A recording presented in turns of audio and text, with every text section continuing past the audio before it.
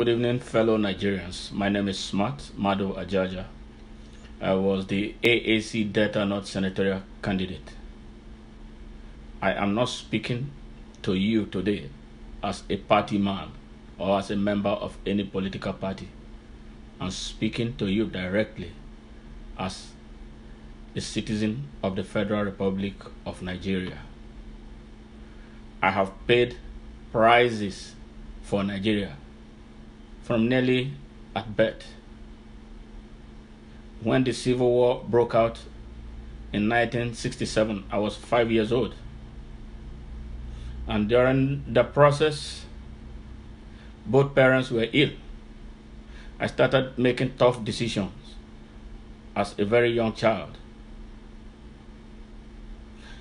In my very presence, before my eyes, my immediate senior brother died because of Nigeria, because the soldiers had taken over all the hospitals. And my hometown is Abavo, about 48 miles to Onitsha, from where the center of the Civil War was, the epic center. So there are some of us who call for war, who talk about war. They didn't see war. The war did not take place in their hometowns. The theater of war was not in their regions. The situation in Nigeria is so dire right now. I lived in the north, 8 years in Kano. I have a scar to show for it. The Kano riot of 1991 nearly took my life. My very good friend was murdered right in my very presence. The two of us were captured. They slaughtered him first. And then when they were through with him, they came for me. I took the knife with this. I don't know what I did. I know I took the dagger from the guy, but whatever I did with it, I don't know. I have been punished severally for Nigeria.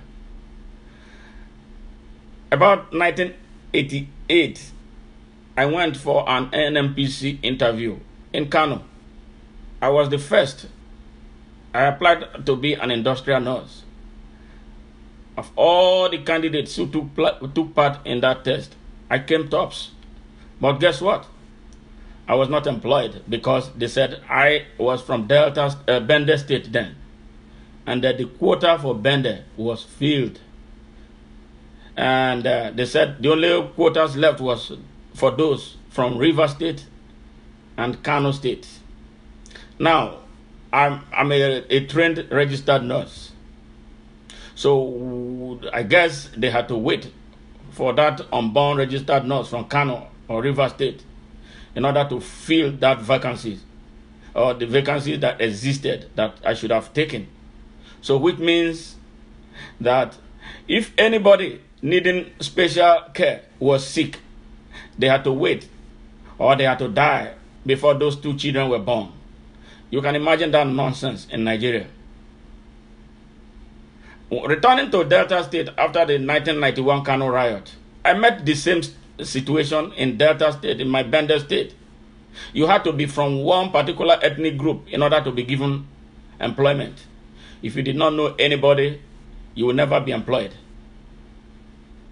I had to work in a private clinic that I never thought that I would work before eventually I went to Guinness. What are we trying to say here? Nigeria is messed up at all levels. Today in Delta State, I'm from Eka. You see all kinds of pieces of trash from my home Eka. They are the ones occupying government positions now. Because my own thing is, I am not out, have never been out to tell anybody what he or she wants to hear, except it is the truth. Nigerians are very allergic to common sense.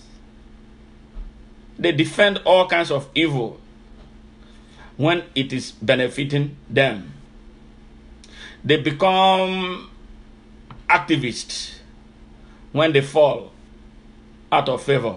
That is why I don't take the likes of Fayoshe and Fani Kayode seriously. They were governors and ministers of aviation at one point in time or the other.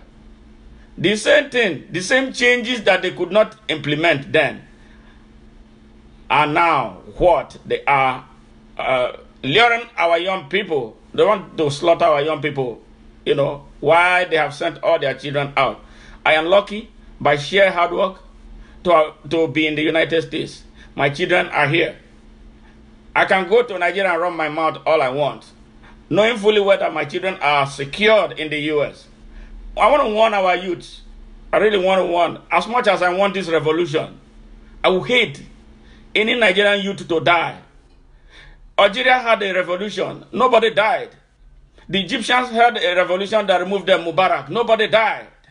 But guess what? The amount of ammunition in Nigeria and how much mercenaries there are in Nigeria right now is scary. I ran a campaign covering 9 local governments in Delta North. I know what I saw about how much mercenaries there are in Delta North. And I believe it's the same situation everywhere in Nigeria. They have circled the whole place. These are French-speaking mercenaries with AK-47. So what I'm trying to say is this. I would prefer to be part of a revolution where we will use stick and not white man's guns and tanks and armored personnel carriers, because they are out to once again take our resources in exchange for arms. Who pay the price? We. So that is why a lot of the people who are out there coming, they want to be revolutionaries. They are not honest. They have appendages of businesses attached to what they are doing. So we must be very careful. If we can, I see what is going on in Malawi today. You see how genuine it is. Nigeria is a very complex diversity, driven by people who are dishonest as leaders. So we must not follow these people blindly. That is where I have problem with some of our young people. When you tell them something, all they hear slogan and just run with it. You need to question me. If I'm telling you, let us go and kill, you need to find out the rationale behind what I want to accomplish before you commit to it. We must be careful. Any revolution, any war that is not planned with concerted, committed people will lead nowhere but chaos. It is time we advise ourselves. Nigeria is messed up. This is not a joke. Seriously messed up. But we have to take time. And the first revolution that we want to do, mental revolution, how we think. Why is it that we have developed this affinity to darkness? It has to start from our own immediate environment. How did you vote in the last election? Did you vote for the right person to emerge? Even starting from the party primaries. Did you collect money to vote for the wrong man? See, the revolution must be intellectual. It must be mental. The revolution these days should not involve running of guns.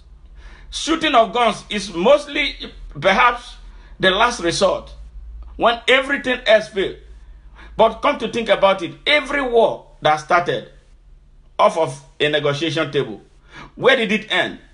At the same negotiation table. So things that could have been avoided, you have caused all that damage to human lives and properties. Then you come back later to be negotiating, then you are an idiot.